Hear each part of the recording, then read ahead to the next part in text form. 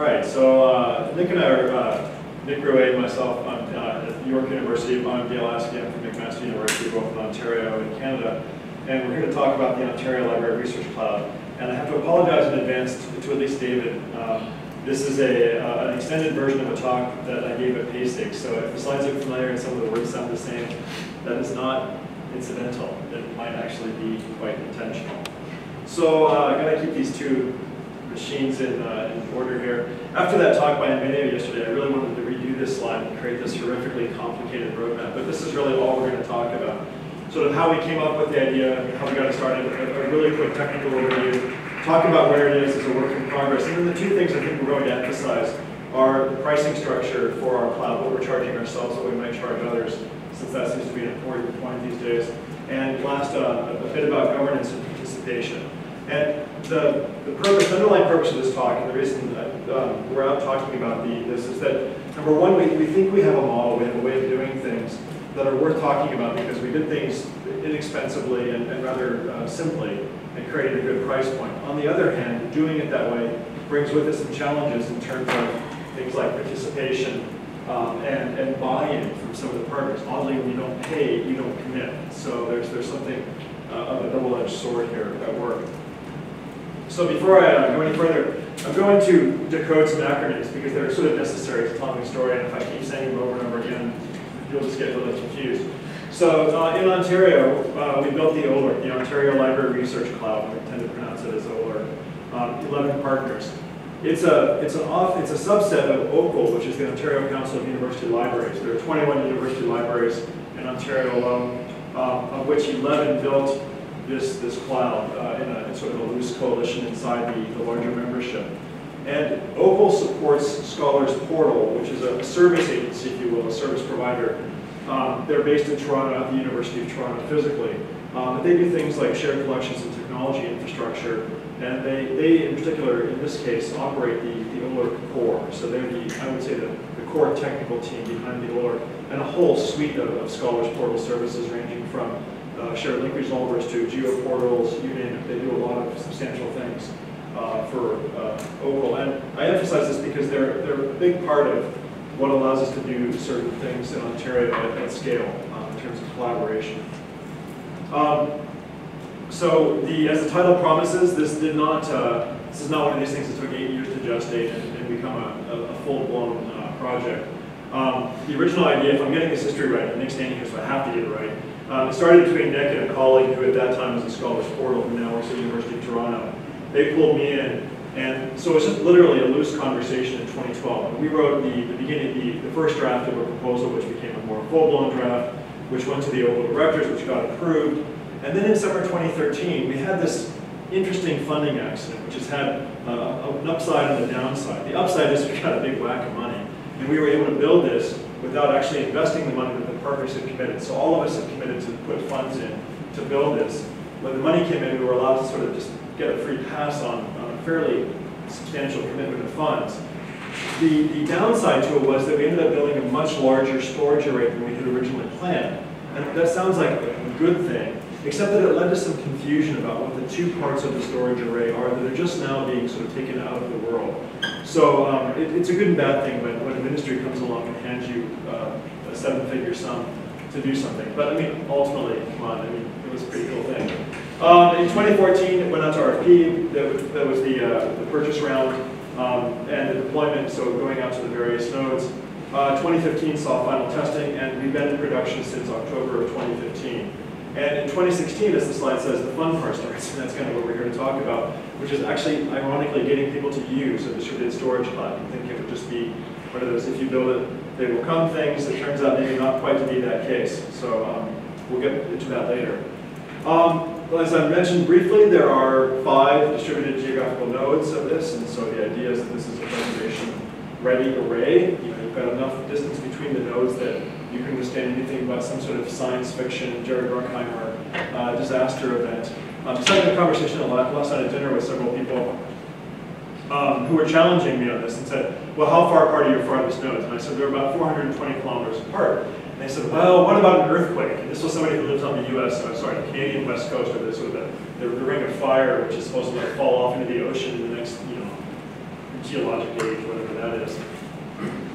And I said, well, number one, we don't live in a technologically active part of the world. And really, if there's something that comes along and wipes out Ottawa, which is the easternmost node, and Guelph, which is the westernmost node, 420 kilometers apart, I don't think digital preservation is going to be a concern. It's going to be sort of water, power, society, civil discord. I mean, we're going to be like wearing skins and hunting bears if that happens. So I really don't think that's. I think it's overrated to sort of say they have to be further apart.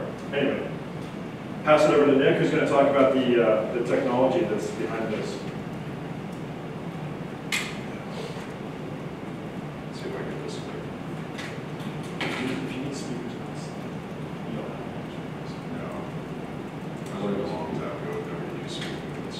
That's fine. Because they always this one. Try to put in your ear deep. Can everybody hear me? Yeah. Just see if this kind of works. All right, so I'm going to spend the next little bit, we're going to kind of jump back and forth through this. So as Dale mentioned, we had that kind of funding accident. And fun story is if you get like about $1.3 million or something like that, and it says you have to spend it in 8 months, how do you do that through an RFP process and go through the procurement and everything and meet the deadline? Cool thing is we did it, and the thing that we want to stress here is like when we put the proposal together, with the RFP together to build this big cloud storage network, is we wanted to do it with commodity hardware. So not, building up this big isomon thing or this horrible thing. It's all commodity hardware and all source software. So what does it look like? Dell won the RFP, you can't tell. We have 19 Dell PowerEdge R720XD heads, 77 MD1200s, those are the storage shelves, and then each carries 48 terabyte pen. I think that changed a little bit. They actually put in extra stacks. And the whole thing runs on OpenStack Swift, which is object storage. So how many people here know the difference between block storage and object storage? Okay. So the difference is like block storage is like you mount, like your C drive, your D drive, or if you're on Linux, you have a mount point. Object storage is you have to do it all over HTTP requests, and then you have things like file size limits, like around 5 gig and stuff like that. And things, it's a completely different way of thinking and interacting with it. So it's not like we have a whole bunch of data and then we can just mount it as like a big giant, extra network drive. It's a little bit different. So that's where kind of the buy-in and stuff like that gets built. So the parent node is hosted at University of Toronto, and then we jump back to this map. We have nodes at University of Guelph, we have a node at York University, which is in the northwest of Toronto, at Queen's University in Kingston, and at University of Ottawa in Ottawa. So, what does it look like? This is one of the nodes. The node on the left is one at UT, and I think they're both at UT. So, basically you see all the storage stores, what it looks like, and this is the York node when I was installing it with the team. Oops. So some other things to note about it. So it's all on a private VLAN network. So in Ontario, well in Canada we have a couple of different research networks. The first one's Canary, which is the Canadian federal-wide one. And then in Ontario we have one called Orion, which is the Ontario fiber network. And then in Toronto we have one called GTAnet, which is the Toronto universities and some of the hospitals have a shared network. So UT and York University have 10 gigabyte connections to GTAnet and Orion. So that's where the two main hubs are there. And then out to the other universities, they're on the Orion network at around between 5 and 10 gigabit. So that's all in the private VLAN, and that's why it's where the speed comes in and everything's replicated across this whole thing. But in order to get to it, we have to set up proxy nodes. So we have 4 Dell servers that are proxy authentication nodes that you come through from the outside. And then also at each university we have 10 gigabit network switches and the fiber optics. So this is kind of like what the grant are buying all this stuff. And what I was just kind of explaining, what it looks like if you want a network diagram of kind of what it looks like. You see the York UT nodes, what I was just saying, are connected to GTA net, which they go to Orion, and then our other nodes are out at Queens, University of Ottawa, Guelph. It was drawn for 6, there's only 5. Yeah, there's like 5, yeah, there's another one. Sunday, Extra one. Sunday, 6. So how do you access this thing? This is the thing that's talking about kind of difficult. There's a variety of ways to do it. The first one is through the OpenStack Swift API, which kind of looks like this, which probably you can't read this at all. So the first thing up in the left, what I want to walk through what I'm demonstrating here, is the command up at the left is a command called Swift Stack. There's a Python program called Swift. It's all the Swift API wrapper. So that's just me saying, hey, what's the status of this? I'm giving it like my authentication credentials, and I can connect fine. And the one on the left on the bottom is I'm just doing a list of a container I have in there, where I'm putting all the bags. You can see them going in. And the one on the top right is a really cool program called rclone. So if you're familiar with rsync or SCP, it's kind of like that. So it can use the OpenStack Swift API, it can use the Amazon API, it can use the Dropbox API. So you give it credentials and you can interact with it. So you can like list directories, you can move things, you can upload things, you can pull things down, etc. So that's one way of interacting with it. This is a terminal window that might frighten people. Another way to interact with it is there's a project called Swift Browser, and we've done some work and modification to it, which is all up on GitHub. But basically, you hit this page, which is olrc.scholarsportal.info. Nobody here will be able to hit it because you have to be on a local IP address to hit this. You log in, you give it its credentials, but then you get a nice web interface where you can browse through your container or your tenant. You can see the containers in your tenant. So I just have stuff set up here for our Archive-Matica integration, our bags, research project I'm working on. And one of the things I mentioned earlier is that like the 5 gigabyte limit, if you're uploading files over 5 gigabyte, it'll automatically segment it, so that's why you see the things are underscored segments. So it'll break it up into smaller files, then you reassemble it and bring it back down. And this is just going further into a bag and looking what we have. So what's the current state of it? I mentioned we had that, or Dale mentioned we had that kind of happy funding accident, which is we built it out. We had 1.2 petabyte net, but that's segmented into 2 different projects. The ORC, which is the thing we're talking about, is just 300 terabyte dedicated for the original 11 partners. And each partner gets a 20 terabyte container. And utilization thus far is poor. I think the master's winning. Yeah, with the most stuff in there. I have some stuff in there. And UT is using it a bit. Other than that, none of the other institutions that signed up to be partners for this have really made use of it yet. The other 1 petabyte, or almost 1 petabyte, which we will really talk about moving forward, is for U of T. It's to support digital scholarship and other projects. And it's not geographically replicated. So all of those nodes, those 5 nodes, it's just 300 terabyte. That's it. So work in progress. I'll talk about what we're doing at York, and then Dale will take over and talk about costing, and then I'll come back again. So what we're using it for at York is bag storage.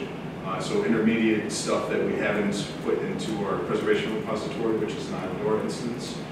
We'll just put them up in here in bags. I've done a lot of back and forth between, do I put in just a raw bag or do I put in a serialized bag? Serialized bags work a little bit better, in my opinion. We've also recently, you saw that Archive-Matica container, it's at 0 bytes. It's actually not 0 bytes anymore. We finished the integration last week. So if you use Archive-Matica, they have a Swift plugin, so you can hook it up to Swift and you can put your ape storage there. So our ape storage for Archive-Matica is living there.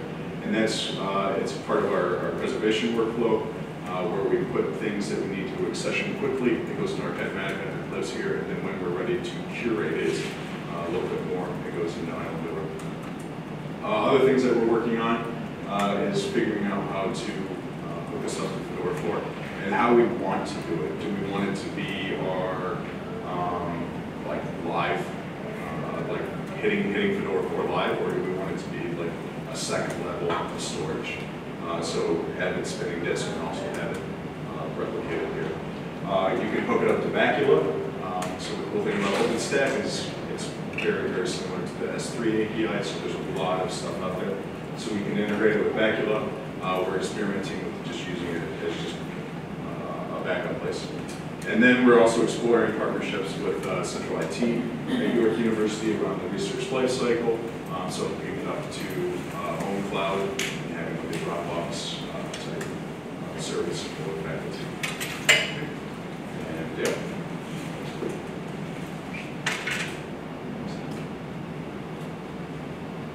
So as Nick alluded to, we've got about, at McMaster, we've got about 14 terabytes sitting out of our 20 terabyte container, which makes us, and I'm saying this with sort of pride, but also irritation, which makes us the heaviest user, besides Scholars Portal itself, of the OLERC. And what I should mention is that we had what, like York and I think other partners said, we had a bit of a, okay, what now moment. You know, we got this storage, it's object storage. We hadn't really worked with object storage before. We made a couple of mistakes about putting stuff out there, but we decided to really simplify things and not put a whole bunch of digital preservation thinking and policy in front of putting things on the array. If you have assets at risk like we did, you know, sitting in one data center, you know, just waiting for a pipe to burst and flood the whole thing, you know, it's better to write it out to the array and then worry later about what you're doing. So we played around with our clone. We finally figured out, you know, how to use it. So the 14 terabytes we have out there, as I've got on the screen, are pretty basic. So 7 terabytes of it is just a raw archive, mostly from one donation. So a number of years ago, we got the double-edged sword donation of a huge media archive from a Toronto media company. And so it was this huge press release, and it was a big deal. But it's turned into kind of a Jeff, you know the story. It's going to turn into this major albatross around their neck. What to do with this stuff? They just give us hard drives full of files that will take years for an archivist to sort out. Not our job in my area. But we've got to do something with them. So we just literally, we don't even bag it. It's just raw data as it comes off the drive we've put out there. But at least those 7 terabytes aren't just sitting on a shelf down in our archive anymore on a disk array. We replicated our entire digital archive, so our digitized materials out to the array, and the last terabyte is largely our DSpace IR and our OJS instance where we publish a number of journals. So we did this after about 2.5 hours of discussions. We had these little meetings about every 5 or 6 weeks, a group of 4 of us, where I set a bunch of tasks. Next time we come back and say, have we done those tasks? And we set more tasks. So putting these 14 terabytes out there weren't exactly the work of a committee and hours of testing. I won't say that what we're doing is preservation. That's an important point. We are still working toward calling this preservation. We keep coming up, and if you haven't, I think a lot of us, I've had a lot of conversations here already, a lot of us aren't really doing preservation. We're just talking a lot about preservation. And so as we move things out there, we're beginning to ask ourselves questions like, what does preservation look like? Is it just a matter of cloning it every 30 days? DSpace, for example, of course, will do a lovely version of versioning. Are we really going to preserve all the versions of an object, or do we only care about the last submitted? What's the intellectual content? What's the point of preservation? So we're making some decisions around those kinds of questions. But again, we're not freighting that up with a lot of concern about the details. So moving into cost, the good news in terms of our cost is that Scholars Portal is an established entity, a funded entity, and a staffed entity, as I mentioned, of Vocal. So that provides a lot of overhead for us. We don't have to operate all of this hardware in the system by ourselves. We have pretty good partners hosting the arrays, and we have others who are ready to take the load up if certain partners have conditions change where they can no longer host a node or want to do major chargebacks. McMaster, for example, we're not a node because at the time we lacked the bandwidth, but our door is open. We run our own. The library runs its own data center. We can rack a node in about 5 minutes and be back in business.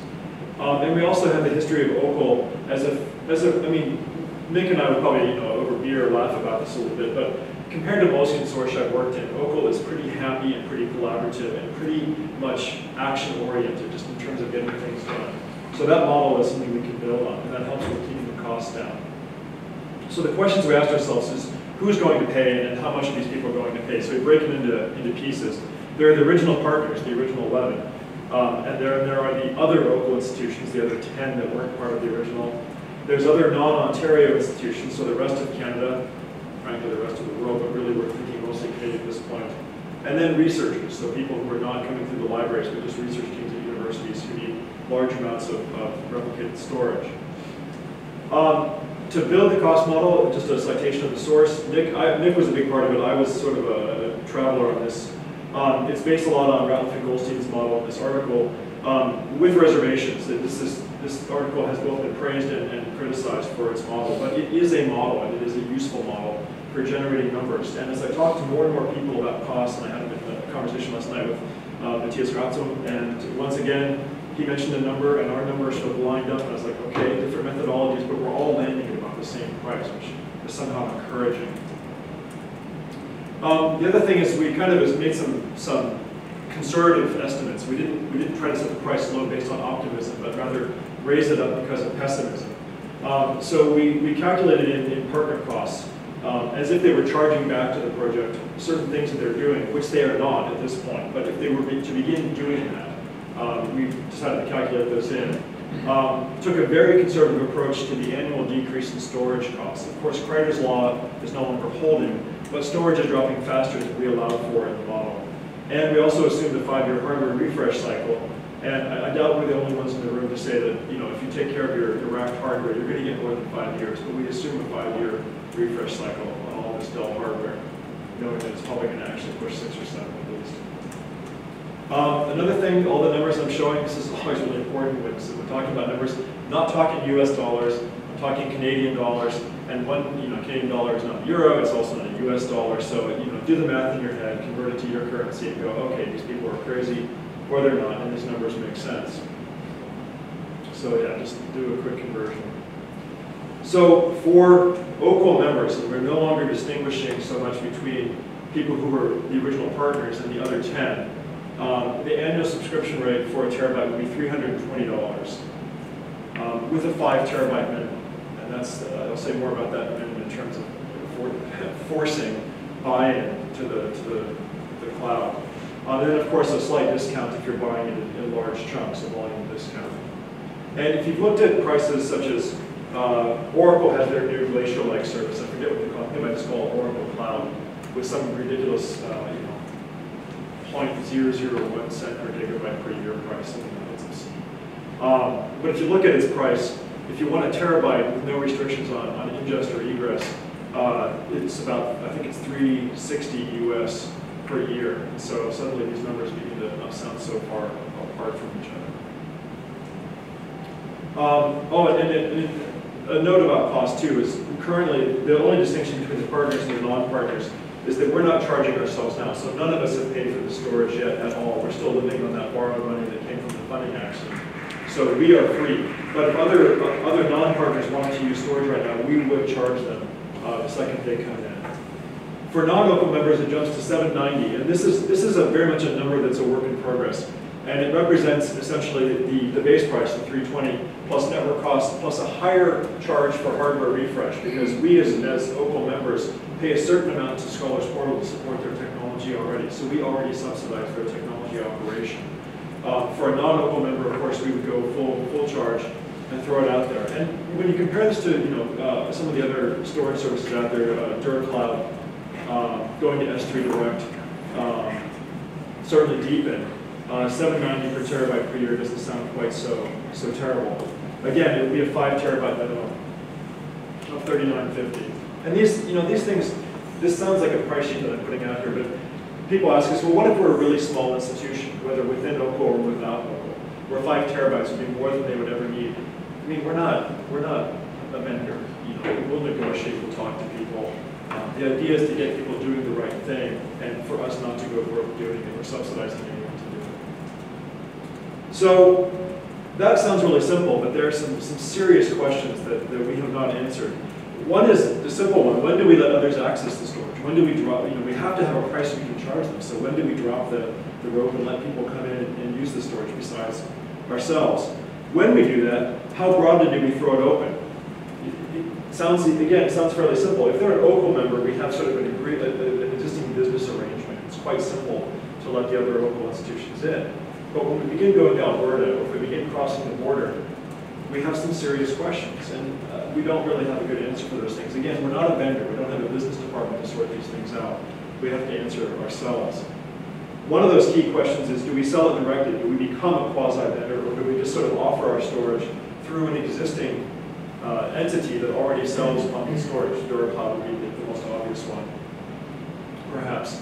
And the last one is, will others replicate this? You know, if we go out and do this, will others step in and sort of carve away what might be a market? And in which case, if we make cost calculations based on reselling some of it, and say Alberta decides to build the ALARC, you know, their own research cloud, does our business model fall apart? And maybe the big question, there's maybe two big questions here, is what should a terabyte of preservation capable, I'm not going to say preservation ready or preservation storage, but preservation capable storage cost? Should it be $10, you know, these loss leader silly things like Glacier or Oracle Cloud? Or should it be $4,000? And that's not an arbitrary number if you know what Deepin charges for its base membership. So somewhere between $10 and $4,000 is the proper number, but that's a pretty wide range. And you can err on either side of this, but you know, there's got to be a price that you need to pay to sustain these things, to create enough revenue to get the hardware refresh, to grow these arrays. So somewhere between 10 and 4,000 is the right number. I think we're on the right end of that by being, you know, sort of in the bottom quarter. But that's a very, very open question, and I think that this is one of the reasons we want to talk about this here, is just to sort of put this question out into the world. This is you. Yeah.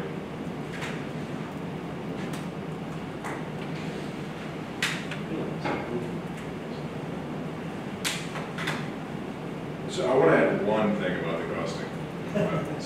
One of the hard things that we didn't quite put in here, but I want to mention it, is and that article we referenced had a pay once store forever number in it. And that's the really, really hard thing. So when faculty are putting together a budget for a grant application, you can't get away with the yearly cost. You need to put some type of number in there.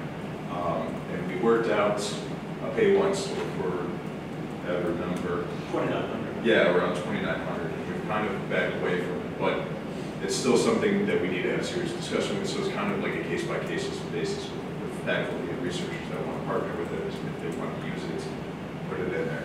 But the really scary thing is, what does forever mean? Or what does perpetuity mean?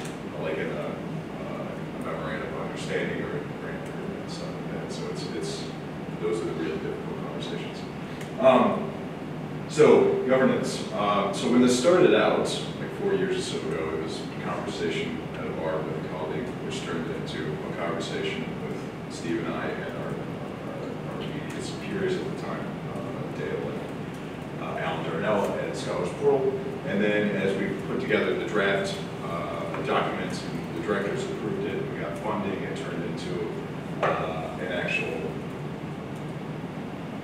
project, which had governance involved with it. So the first phase of the project, when we got the funding, so phase one goes from funding all the way to implementation. And we had two committees. We had a steering committee, which consisted of a combination of like university librarians, associate university librarians, and other people to talk about, like what usually steering groups talk about.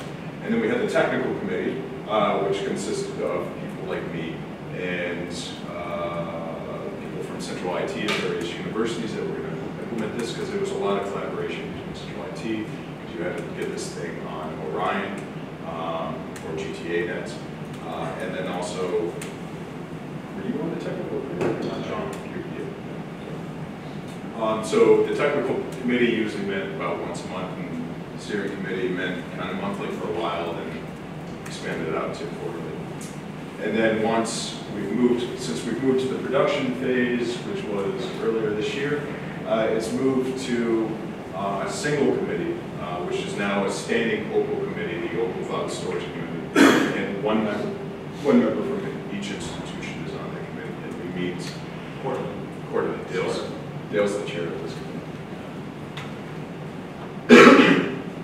So what's the purpose of this committee? And I put it on here, and I might just read it. It supports the operation and future development of the storage cloud, so OLRC. And it makes recommendations to the OPAL executive regarding the plans, mission, goals, policies, operations, and development of the storage cloud, including possible partnerships with non-OPAL institutions. So the thing here is like this committee lives in the OPAL governance structure, which then works with and reports to the OPAL executive committee. And the OPAL executive committee consists of, is it just the university librarians from the 21 institutions? Yeah. So there's 21 institutions in OPAL, so there's 21 university librarians, and the OPAL executive is a subset of those directors. What else does it do? It facilitates informed decision-making on the part of current and future members. It develops and reviews an annual storage pricing model for OPAL members and non-OPAL clients. So this costing work we just went through, it's not like we do it once and we're done. We got to look at this a lot and update it as things change. Considers reviews and approves usage and operational policies for the storage cloud as recommended by Scholars Portal staff. So this is a combination of what existed as the technical committee and working with Scholars Portal staff who are the core support for this. And so getting usage policies around this and how we can use it, because there's a lot of working through like how can you actually use this? Can you run a live production website off of it? And at first it was verboten, but now we can do it due to a lot of robust testing by the team. So this goes back to you, right? Yep.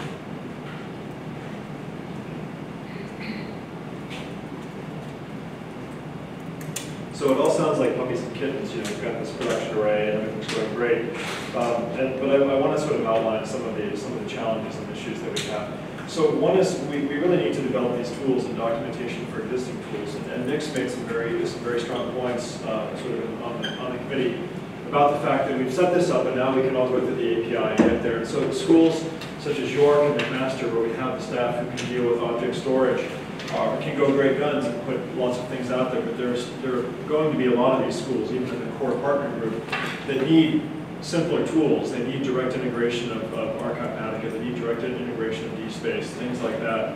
And we have sort of hit a roadblock there. We don't really have a roadmap, and more importantly, we don't really have commitments from any of the partners to expend any of their development resources developing these tools. So we've got to do something in that regard.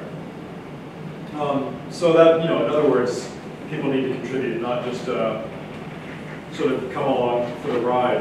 And there are people out there who have expertise, but they're not externalizing it. And so we're guilty of that too. We've written all this data out there, but haven't really said much publicly about how we did it or how we're going to do it. Something else we've observed within the network is an overemphasis on policy. And I'll put this one up as a librarian. To sort of this is librarianing the project to death. So three of the partners, for example, have a sort of mini consortium amongst themselves. And one of the questions that came from them, not long after we went into production, which was really one of those facepalm moments where you just wanted to sort of put down the phone, walk out of your office, go outside, scream, come back, sit down, and answer the question was, hey, do we have, this was 3 universities who were all partners. Now, I'm going to just do the math here. There were 11 partners who all got 20 terabytes. If 3 partners are sitting together, how much storage do they have? And this is like basic math, 60 terabytes. The first question they asked was, 20, do we have 20 terabytes because we're a trio, or do we have 60 terabytes? Literally, I thought, if you're asking these questions, you're kind of asking the wrong questions. And then the next question that came was, are you developing any policies about how you're using the storage? I was like, our policy is to use the storage. Our policy is not to put policies in front of using the storage, like forbidding certain files to go out there because they don't fit certain categories. So they were sitting down and writing this huge policy document before they had written a single megabyte to the array. They didn't know anything about it. They didn't know how to use it. They never touched it. But they were going to write policies to govern how they were going to use it. And they were all worried about these sort of fanciful use cases. Well, what if researchers come along and want to put 5 terabytes up there? What are we going to charge them? Or how are we going to manage those transfers? I'm like, when that problem comes along, you might consider solving it at that time. But right now, you have assets. Your library has assets, I assume, if it's doing its job. that are at risk. They are not in preservation right now. So what are you going to do to get them there? So this overemphasis on policy has become a major problem. And like I said, like it says on the slide, they're worrying about scenarios that may or may not ever materialize. But I can guarantee that they have risks that they need to mitigate, and that should be the emphasis. At least those of us who are actually using the storage feel this way. So we did a really good job of coming together to build it, but we need to extend that now to using it and developing tools, and we haven't gotten there yet. I think we're going to have to, and this is something that sits ill with the people who aren't using it, ironically. They're not using it, and yet they're protected. You know, it's ours, we don't want to give up the space. Those of us who are using it and watching people not using it say, well, we need to let others start using it sooner rather than later. We need to let the rest of Ontario in. We need to let the rest of Canada in if they want to pay the price. And frankly, just yesterday I was having conversations with people about, you know, if you were in the US and you're an institution, would you like to put your assets on a Canadian server given political climate? And that sounds really ridiculous and fanciful, but when you think about preservation and some of the things that David Rosenthal has said about regimes falling and rising, it's maybe not quite so crazy. And it might also just be a cost consideration. And right now the Canadian dollar is worth, you know, nothing. So it would be a very cheap storage solution compared to some of the other alternatives. And we need to really nail down this future governance within Opal. If people are part of this standing committee, they need to actually commit to the committee and just do more than get a quarterly phone call and occasionally take minutes and post them online. They need to actually obligate themselves to do some of the work of doing this. So we'll stop there and take questions. Just wanted to put some names up there, people who were a big part of building it. Also demonstrates sort of the inherent strength of Opal and Scholars Portal that we could pull on this kind of expertise to build this. So that's all we have to say, and happy to take questions.